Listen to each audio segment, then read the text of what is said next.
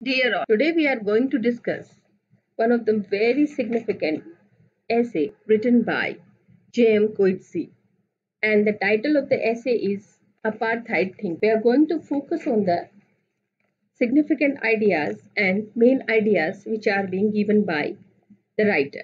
The writer in the beginning says that when we talk about apartheid, it is very difficult for anybody to justify it. If we implement rational ideas and logic, science, or any kind of humanitarian approach, then it becomes very difficult to digest that how this exploitative system in which people on the basis of skin color were exploited so severely, and how could it is possible that human beings are treated as objects and business. So that is why it is very difficult to understand. Now let us start from the beginning.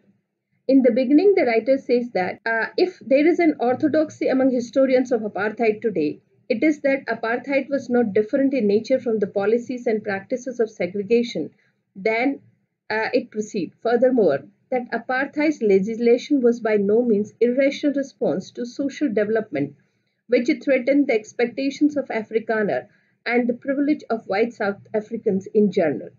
So, if you see the orthodoxy among historians, there were historians who supported apartheid, and they wrote uh, extremely at length about justifying apartheid. So we cannot implement rationality. It is obviously, it is honestly the irrational response to exploit the the labor of blacks in favor of privilege of white South Africans in general. So that's how their law and this whole work of exploitation of labor resources and the privileges of the African nature was made in favor of few minorities and white minority who were known as Afrikaner by the legislation, until and unless it becomes the law, until and unless the authority of legislation or law and police, it comes in form of implementing it and controlling the common masses, then only such kind of exploitative system could be implemented. And that same thing happened in apartheid. And some of the white liberals who distance apart with this idea of apartheid, and they call it hubris or madness. It's a kind of irrational response or a madness. I mean, people were out of mind and what they thought of this, and they implemented apartheid. So this is how the verbal response of uh, white liberals who actually openly and in public they do not support apartheid, but they were the biggest beneficiary of the material complicity and exploitation of black labor. And that's what J.M. Coetzee is saying here. He says that we're ultimately in this reading attempting little more than to distract attention from their continuing material explicit in exploitation of black labor. That's what the idea of white minority liberals are supposed to presenting themselves, which is absolutely wrong. And then he says that in the history, a kind of madness and irrationality and illogic, until and unless in the writing of history, a madness or irrationality and illogic is implemented, then only such kind of ideas could be accepted. And that's how, when we talk about self interest, and that's how, when we talk about self interest, uh, for the self interest, uh, I think one has to sacrifice rationality and logic.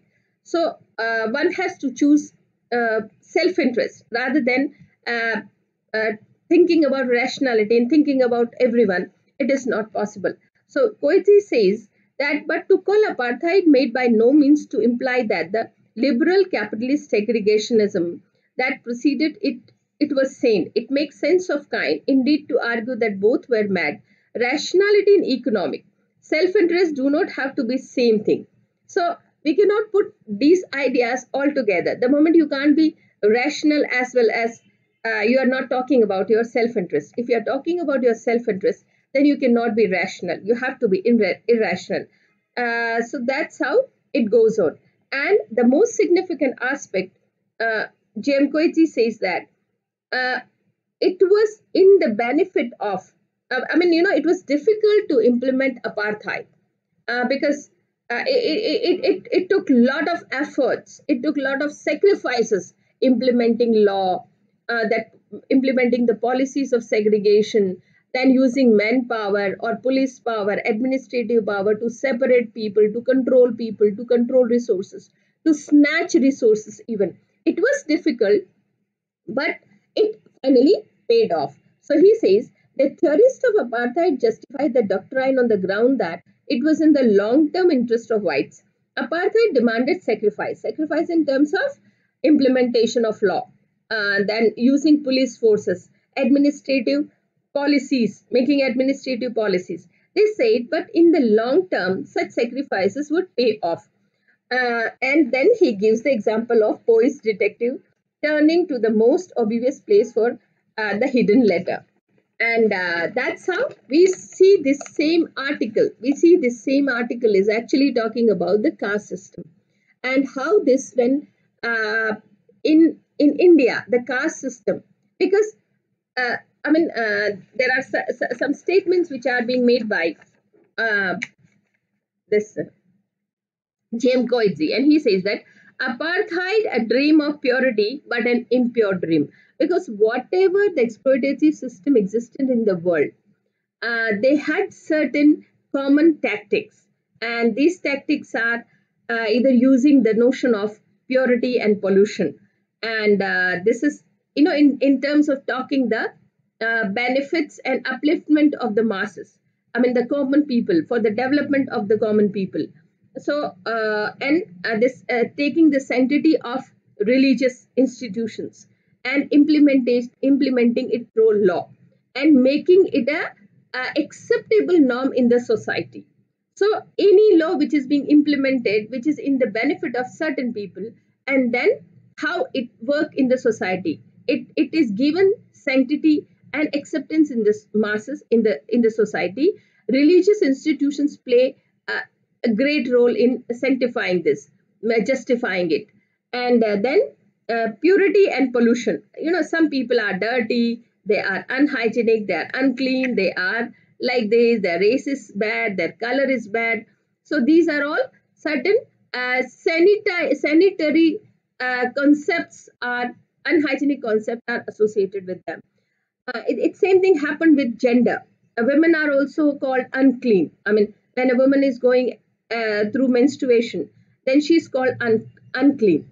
But if any woman, any girl who is not going through menstruation, she cannot have children, she cannot produce children, she cannot become mother. So how could it be? This logic is unjustified. But because it worked in the favor of patriarchy, where a patriarchy, the system of patriarchy can utilize woman's body and her labor, and she can use the patriarchy can use women as a labor and as a help. So in this way, these certain notions of purity and pollution, and that is how, howsoever it is irrational, howsoever it is draconian, but it is implemented through legislation, through law, through social acceptance, and through religious institutions. So that's how. And then he says that the people who invented and implemented apartheid, the people who thought of implementing and inventing apartheid, and there is no evidence.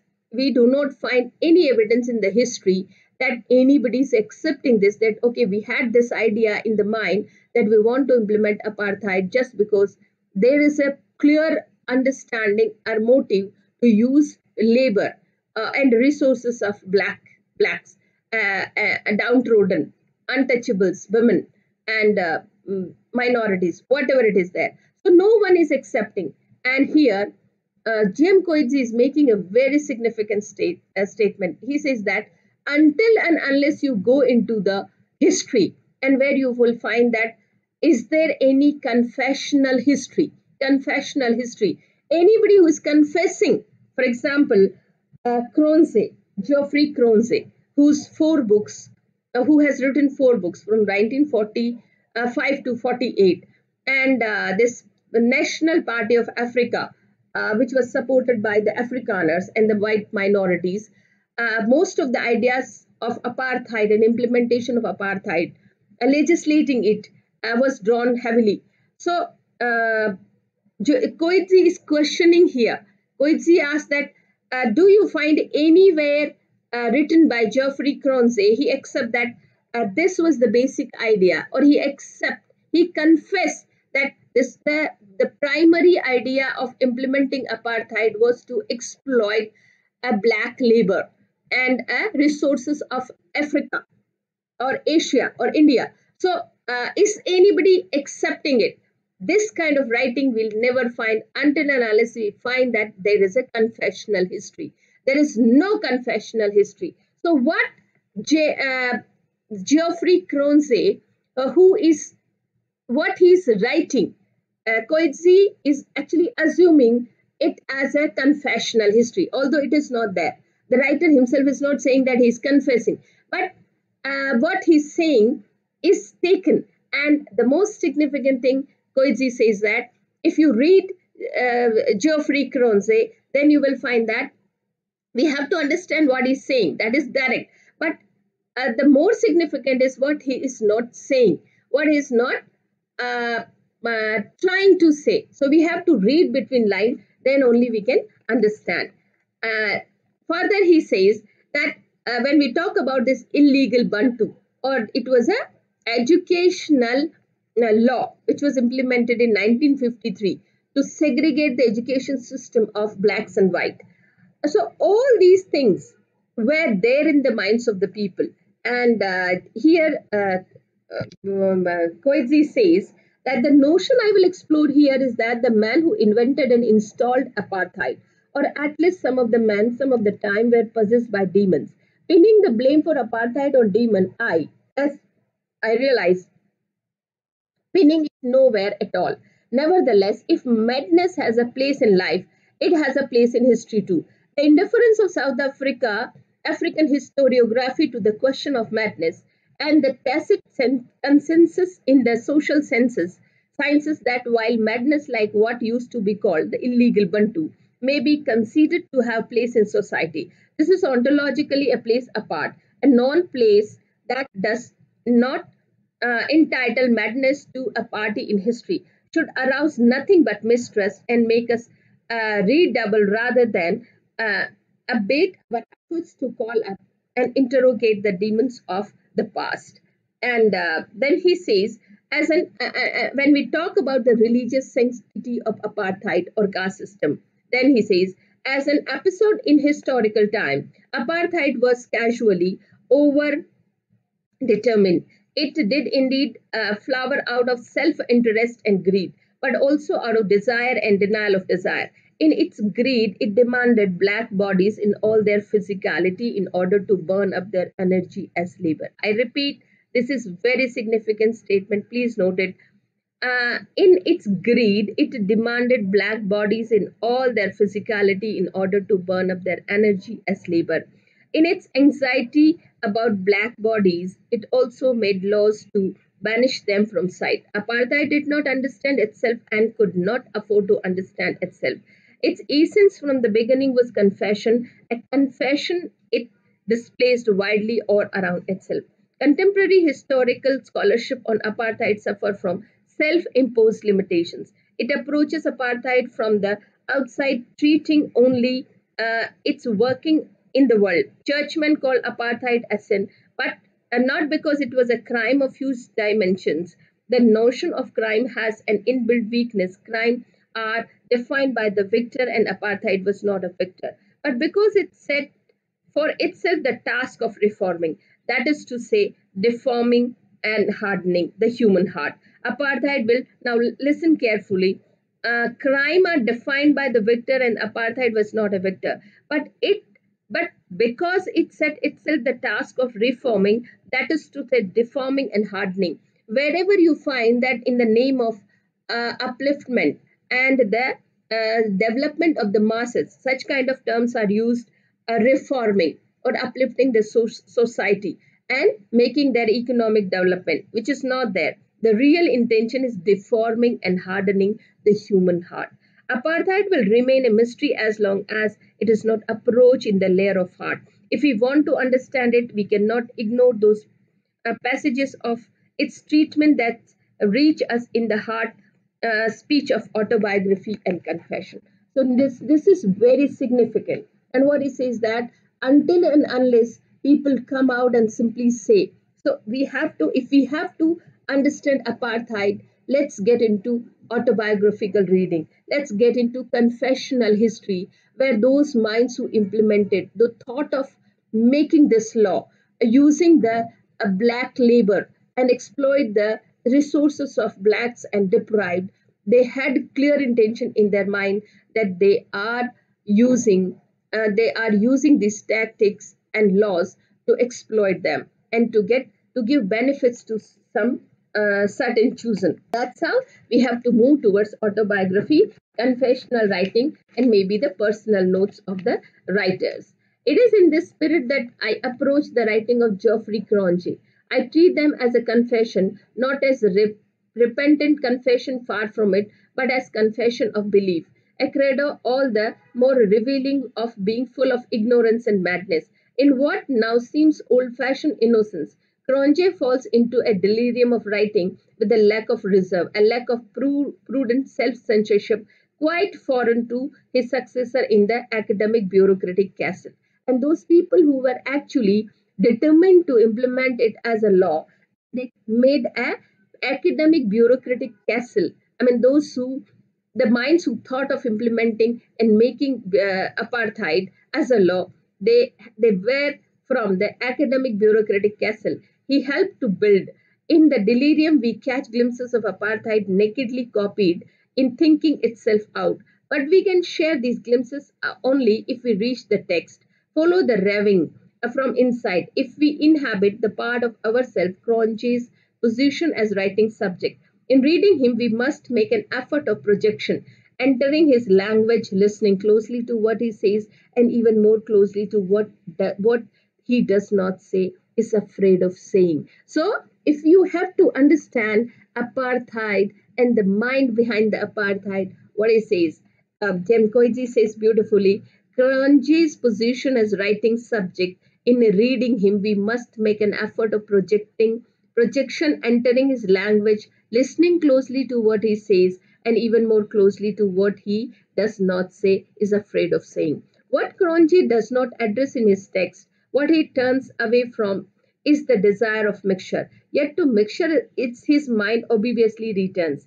What does mixture mean to him, rather than try to pin it down? I prefer to allow the concept to float in its endlessly attractive yet repulsive allure, itself a self-contradiction, itself a mixture. It is mixture and the desire for mixture that is the secret enemy of Geoffrey Cronje and his fellow knights of apartheid.